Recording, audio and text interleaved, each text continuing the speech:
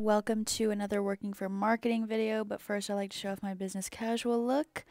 We have 2 ArgoStore online orders to fulfill, so let's get started. We have 2 hoodies, a t-shirt, and some leggings. We then move on to pack it in this beautiful blue bag. Please do not judge the way I'm folding. It's very hard to fit everything into this blue bag. After folding everything up, you gotta make sure that the receipt goes inside and make sure you gotta put the tracking number in. It's kind of hard to take off the backing of that sticky part. Gotta make sure it doesn't get stuck to my sleeve. We're fulfilling the second order. Please, again, do not judge my folding skills. It's really hard to fit everything in there.